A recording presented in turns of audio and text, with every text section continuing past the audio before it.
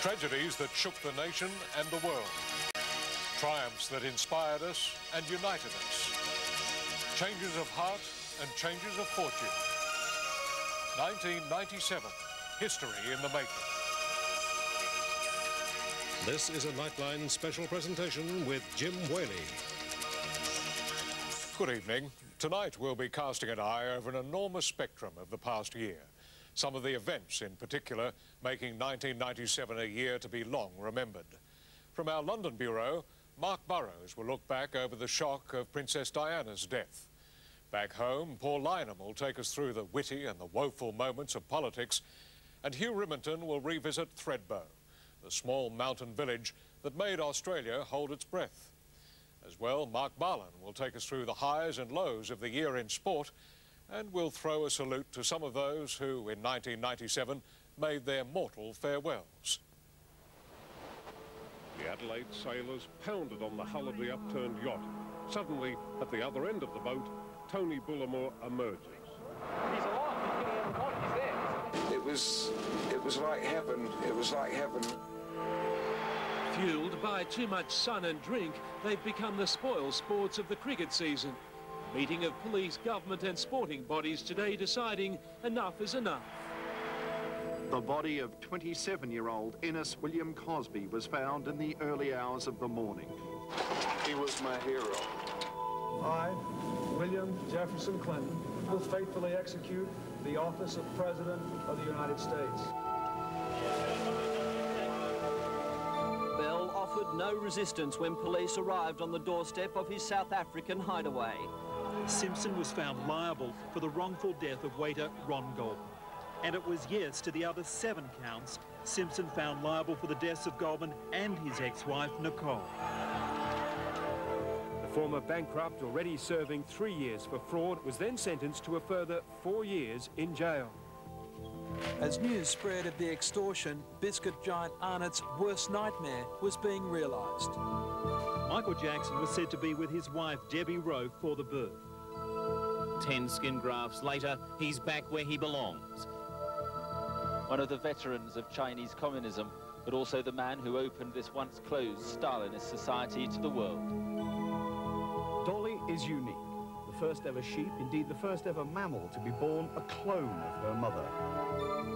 One man is dead, more than 300 people in 4 states have hepatitis A, and the government's declared Wallace Lake a no-go area. It was the arrival of these mercenaries in PNG that sparked this crisis.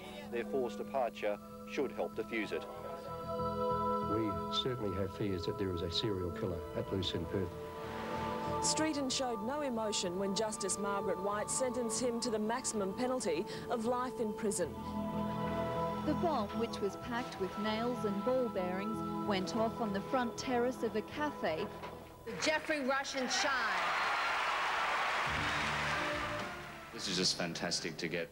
21 females, 18 males, heads shaved and most covered in purple shrouds. A year on, the trio are now bound for Bangkok's notorious and overcrowded Klong Prem prison, where life is harsh. After 126 days, the end came suddenly, swiftly and brutally. As one group went from room to room inside hunting down the rebels, another group hustled clearly overjoyed hostages down the back stairs. No one deserves to go through what I have been through. He plans to sue the Education Department for failing in its duty of care. The stampede to escape the blaze only added to the death toll. The fire occurred beside one of Islam's holiest sites at one of the holiest times of the year. The giant mill that's dominated Newcastle for generations will be gone within 2 years, and so will almost all its 3,000 workers. Together, the tobacco companies would pay out between $250 and $300 billion over 25 years. It took just 2 words for Ellen DeGeneres to be elevated from sitcom actress to gay icon. I'm gay. Their much-feared President Mobutu had fled. His brutal and corrupt dictatorship was finally over. Another corporate prince of the 80s struck down. Brian Quinn is tonight in jail. Tonight, we have been comprehensively defeated. Tony Blair, the 43-year-old barrister, had delivered Labor's greatest victory ever. A goal in the second half proved the trigger. Police were set upon as a flare was fired onto the ground. In there, it's mayhem really here. A security camera captured Kerry Whelan just before the moment when police believed she was abducted. Brigitte Muir set a goal 9 years ago to climb the highest mountain on each continent. Yesterday, via the same route taken by Sir Edmund Hillary, she conquered Everest. Event will be $1.2 million richer from her brush with Channel 7, a far cry from her original claim of more than $6 million. He and longtime girlfriend Leonie Jones were driving home from a night out when they had an argument. She was in the process of driving off, and that's when this damage happened. The two women stowed away aboard the vessel in New Zealand.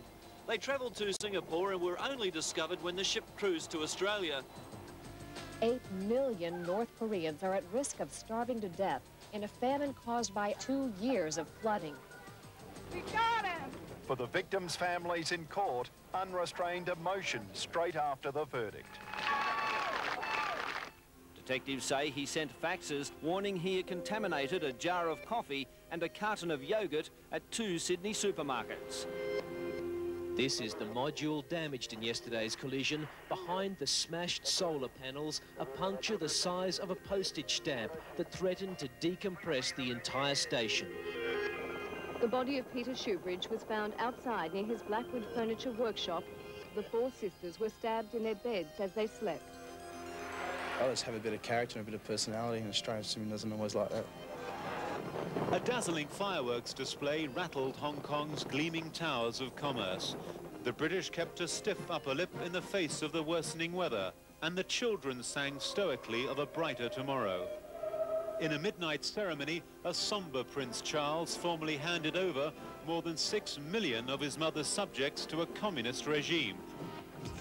Pride rode in on their warships and on board their trucks, as 4,000 troops of the world's largest army took up barracks still warm from their British predecessors.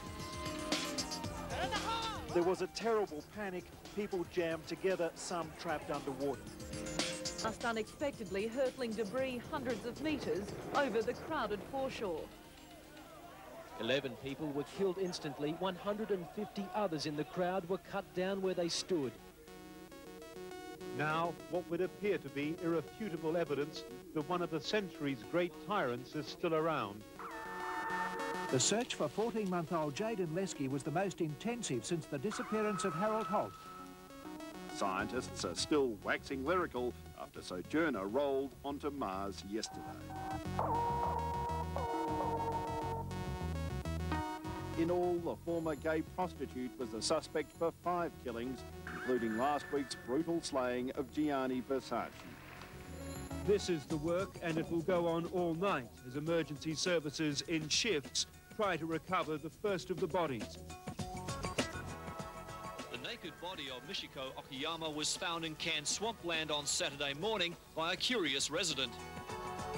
3 violent attacks on the Serrano exhibition at the weekend forced the cancellation. The 5 Australians were at the start of their journey when terror struck. Emergency officials recovered hundreds of pieces of John Denver's experimental plane in Monterey Bay.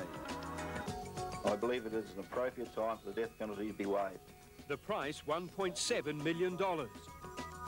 Despite the death of an 18-year-old girl and 50 reported cases in the past 2 months, the Health Department is urging people not to panic.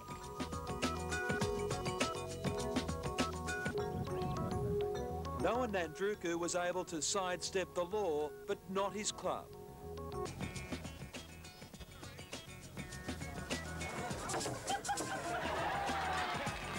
After sawing their way out of their cells, they reached the perimeter fence. Accomplices on the outside then opened fire on guards. Commissioner Nader found Mrs. Arena's accusations of a high-level pedophile cover-up false in all respects. His death was a lonely thing, a motel room and a needle. The bodies of the missing teenagers were found in dense bushland just over the Victorian border near Bombala yesterday. After more than 2 years on the run, the suspected pedophile was cornered in Central America by a 60 Minutes crew. They opened fire with machine guns, shooting indiscriminately for 45 minutes. Seconds after Telstra shares hit the trading screens, the price soared, giving the 1.2 million public investors a bonanza. A dozen families were left homeless by the blaze, which swept through in minutes. A fire thought to be deliberately lit claimed the lives of 2 firefighters at Lithgow, and hundreds of thousands of hectares of bushland burned near Coonabarabran. Bill Skate, allegedly boasting he's a PNG crime lord. He sued the driver, but most notably the pub, which was today found to be negligent. Several of Mrs. Mandela's supporters have now confessed to killing on her orders. Things went horribly wrong. For that, I am deeply sorry. The toll severe. Many homes didn't stand a chance. 125 nations today began signing the historic treaty, the result of a 7-year campaign which had been a passion of Princess Diana's. Diana's promotion of the anti-landmine campaign was, of course, just part of her legacy. And after the break, we'll take a closer look at the passing of the People's Princess.